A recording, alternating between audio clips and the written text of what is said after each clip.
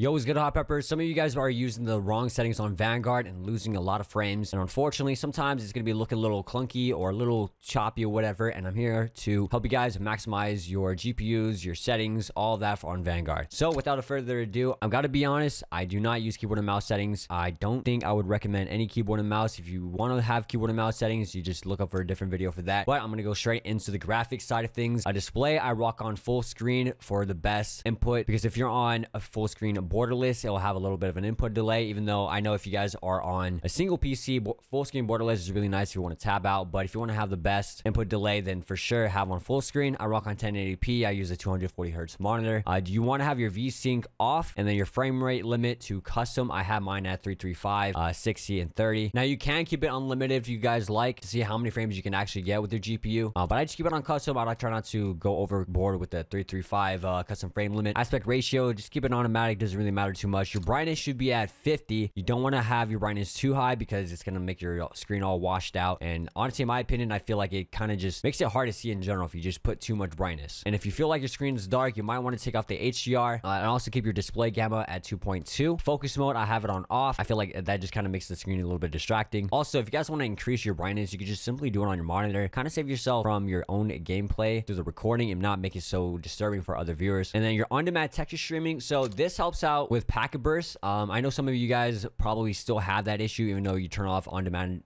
texture streaming, but personally I found that it helped me by a lot. Sometimes I get it here and there depending on who I'm connected to, but for the most part this does help out quite a lot. All right, so now onto the quality. I have quality preset to custom here. And if we go down, my texture resolution, medium, particle quality level, very low, particle resolution on high. So it kind of keeps a balance between the particle quality, not being too disturbing and looking all pixelated or Minecraft blocks in game. I'll actually show you guys in game right now. All right, guys, so we're on the map Red Star here. And as you can see, the particle quality on this like fire, whatever, it looks all like blocky, you know, all pixelated. And that's because we have the settings on low. Particle resolution here. If we turn it to high and we apply it, now it doesn't look too pixelated, right? It looks kind of smooth by getting roughly around the same frames. And also, guys, make sure you update your drivers as well on your GPU. So yeah, so also it helps out being able to see the snow through like maps like Red Star. Bullet impact sprays, I keep it on, even though it's not really needed because like you're not gonna be trying to find like, oh, where the enemy shot or whatever. But I just keep it on just because. Shader quality, you want that on low. Tessellation, you want that on off. Level of detail, distant range. So I would recommend having it on standard, but if your GPU can handle long, by all means go for it if you want to improve the quality of your gameplay. Nearby, level of detail and distance, I have it on high. I've noticed that it doesn't really mess with the frames. It just simply increases the quality of your gameplay. Color draw distance on low, volumetric quality level on low as well. Basically setting the lighting or fog and clouds to low. It doesn't really make that much of a difference. And then for your screen space shadows, have it on off. Shadow map resolution very low. I'm pretty sure you guys don't really care too much about the shadow map resolution. And then sun shadow cascades low, cache sun and spot shadows both on. Spot cache size low, spot shadow quality on low, particle lighting low, ambient occlusion you want to have on off, and then press square or just show more, and then have your GTAO quality on low, and then screen space reflection on off. And then this is where I find the quality of gameplay and also the higher FPS very interesting. So if you have a 1080p monitor, I would highly recommend rocking NVIDIA DLSS on performance, and then hit show more. DLSS sharpness, you want to max that out to 100. Now this improves the quality of your gameplay, and also you get more frames, about 20 extra frames than having your anti-aliasing enabled. If you do have it enabled, let's say if you are on a 1440p monitor, I've noticed a lot of people recommend this. You want to turn on your fidelity cast to on, show more, make sure you have the cache strength to 1.0, and then you want to change your anti-aliasing from filmic to SMAA to T2X, and then your anti-aliasing quality to low. So what this does is it takes away 20 frames. If you're on a 1440p monitor, it increases the quality of your gameplay. Personally, for me, I can see just fine when I have my NVIDIA DLSS on performance and the maximum sharpness. It looks really good to me. But again, if you're willing to risk 20 frames, by all means, go for it. All right, guys, so I hopped in the game here to show you guys the difference between the fidelity cast and the performance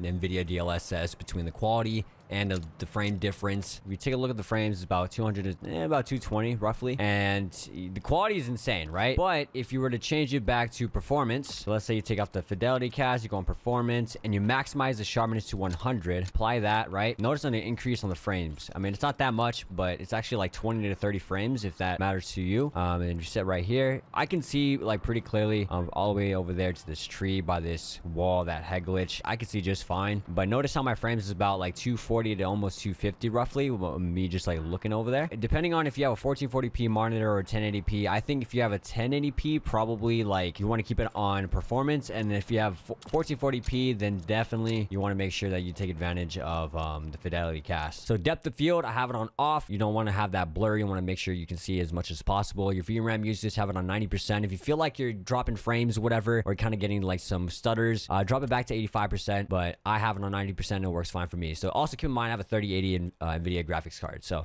now for gameplay, your field of view, I personally have it on 120. That's what I feel comfortable with. I like having that the wide angle of where I'll be able to see at. My ADS field of view is on independent. Now, if you're a sniper like myself, this doesn't really matter too much in this game. However, on Cold War, I used to have it on affected. So I just been rocking out with independent, and I've been kind of just chilling with that. I might change it later on though, so we'll see. Camera movement, you want to make sure that you do not have it on 100%. You want it on 50% to loosen up all the shakes and make sure it's kind of like a little bit smoother. For motion blur, both of them off. You do not want to have that on, and also having it off increases your frames. Having them on just lowers the frames, so you want it off. And then NVIDIA reflex low latency, I've noticed that on plus boost makes it pretty stuttery. I noticed that a lot of people have been rocking on, so that's what I recommend. And then for audio, I just kind of rock out with this. You can kind of adjust your audio to whatever you feel comfortable with. I think that my audio mix should be on headphones, not on night mode. I'm not too sure why. I heard that in night mode helps out with footsteps, but I feel like the game still needs to, or the developers still need to fix that. Sound effects volume, hit market volume 75. Kill stream music off. I just don't like that. I don't know. I don't like any type of music from the game. I just like to play my own music. Off. Elgato. Also, I use a dual PC setup, so this is what I kind of just have set up here. When I push this talk, I'll just keep scrolling, and yeah, that's pretty much my audio stuff. And then for the interface, this is what I have as well. Again, adjust to these settings to whatever you feel comfortable with. I like to just show my FPS and my latency. I took off my GPU temperature because it was basically the same thing the whole entire time. And yeah, that's pretty much it right there, man. And then for controller, okay, so now I changed a few things. I'm not gonna lie. So for my sensitivity, I use 2020. Obviously, you want to use whatever sensitivity you feel comfortable with. And for settings video, we'll cover that in some time in the future. These I just keep one custom sensitivity per zoom. This is amazing. I'm so glad that they added this. I personally have it off. Like, I don't really like to mess with that. And then I play on with my bumpers, tactical flipped, standard, aim response curve tie linear, kind of keep it the same as Modern Warfare, and on Cold War. Controller vibration off helps you out with, like, you know, just your aim, whatever. Off, whatever. Instant. I play on default. My trigger input dead zone, both on 0. And then my left stick minimum input dead zone is on 0. And then my right stick input dead zone is on 6. So that's pretty much the same thing as what I had in Cold War, and it works perfectly fine for me personally. Now, if you go over to gameplay, hit the target aim assist mode, I was rocking focusing for a little while in this game, and then I realized I felt like I just had no control on my aim that much. I felt like the aim assist was trying too hard to try to go against what I was trying to do, so I kept it on precision. Precision is best. I mean, if you've been rocking precision since Cold War, that's probably your best option. ADS aim assist on as well. ADS plus melee for weapon mount activation, and then weapon mount exit. On long, depleted ammo switch on, blind fire on. So this right here, this helps out with sliding. So I know a lot of people have mentioned that the sliding kind of feels a little bit off in this game. So you want to keep it on partial, and then have grounded mantle and automatic ground mantle both on off, and you feel a big difference. I didn't have it on. I got my ass whooped in an attorney, so but that's a different story. Mantle stands queuing on, automatic tactical sprint on. I personally feel like you need to be able to run pretty quickly in this game to get to the enemy spawn. Off, sprinting door bash on, slide behavior tap. I find that most essential. ADS site behavior on hold, equipment behavior on hold as well. Kind of keep it the same as, you know, the previous Call of Duties.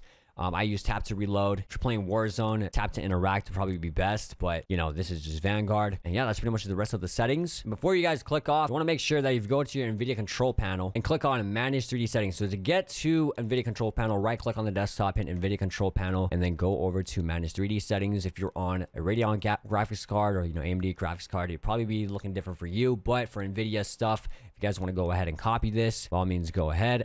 These obviously can increase your frames from like 30 to 50, if not maybe 100 if even. I had a friend, OD Tech, he helped me out with these NVIDIA Control Panel settings. So if you guys want to just pause the video at any given time, by all means, go for it. I'm just going to keep scrolling here. I have changed a few things from the Black Ops Cold War videos. It's just optimized for Vanguard. And yes, I do record on a OBS studio over here with the replay buffer on. Only takes away probably like 10 frames, but I just do this to be able to get 120 FPS clips. If you guys want to make a video for that, I could definitely make that. It's going to be on my second channel though. If you guys want to subscribe to that, it'll probably be in the link down below in the description, or probably a card on the top right of the screen. But I hope you guys found this video super helpful. If you guys haven't done so already, be sure to drop a like on this video and subscribe if you guys are new, with the notifications on to be informed with the #1 source of Call of Duty Simon content on YouTube.